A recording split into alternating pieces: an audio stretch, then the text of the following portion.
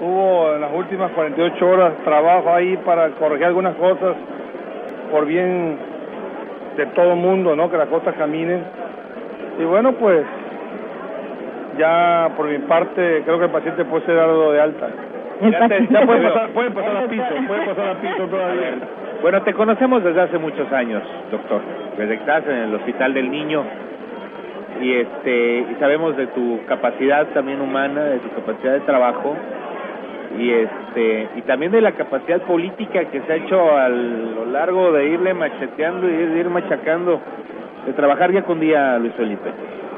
Bueno, mira, yo cuando decidí dedicarme a esta actividad compleja, difícil, porque nosotros la hacemos difícil y la hacemos compleja, y yo sigo entendiendo a la política, Pineda+Gabriel, como una herramienta para llevar beneficios, para hacer acuerdos, siempre pensando en el beneficio colectivo, no lo individual. Yo sigo entendiendo la política como una herramienta importante para poder avanzar. No sé si por mi formación como médico, que sigo viendo las cosas con un sentido humano muy amplio, y así la seguiré viendo.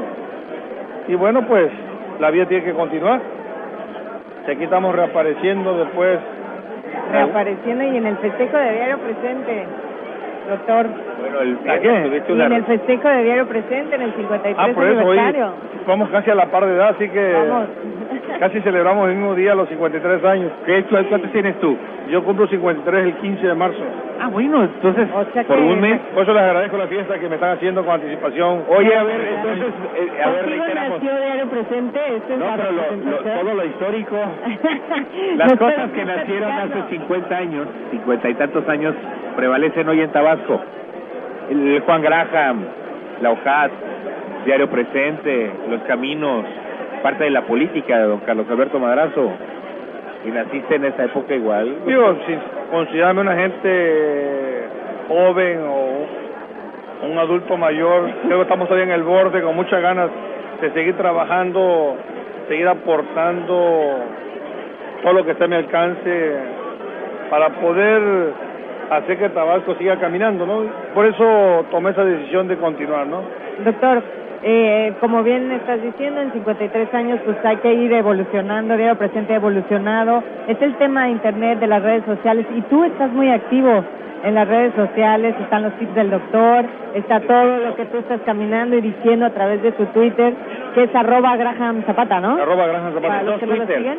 Pero el que maneja es @Graham Zapata. Ese es tu Twitter. Bueno, ¿cómo te sientes en este mundo cibernético? Mira, hoy en día las redes sociales y de años recientes ha sido parte importante de la toma de decisiones. Hasta regímenes han caído a través de las redes sociales. Todo lo que pasó en Egipto, que empezó con una red social, ¿no? Y que produjo inclusive cambios importantes. Creo que las redes sociales las debemos utilizar en el sentido positivo. Creo que si usamos las redes para construir, para acercar, para informar, no para desinformar, no para atacar, no para descalificar, creo que tiene todavía mucho beneficio las redes sociales y que debemos cuidar este tipo de instrumentos y herramientas.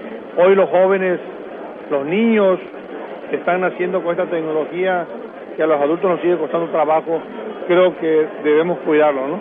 Oye, Doc, precisamente eso hablábamos con Arturo Núñez, estuvo sentado aquí hace unos minutos, quien es aspirante del PRD a la gubernatura de Tabasco, y hablábamos de cómo manejar con una política de altura este tipo de denostaciones que se van a dar, los fotomontajes, el Facebook, el Twitter, ya con una política de altura. Yo creo que quienes somos gente que queremos a Tabasco debemos de cuidar este tipo de herramientas. Y yo veo que está Gabriel nervioso porque viene el gobernador en camino. Bueno, pues me voy a tener que parar porque el gobernador está parando. En lo que llega y también para que se van a hablar. Bueno, igual aquí te van a saludar. Sí, ayer tuvimos una reunión de trabajo, una reunión importante. Sí, bueno, yo creo que eso es importante. Grupo Presente Multimedios. Evolución, comunicación, compromiso.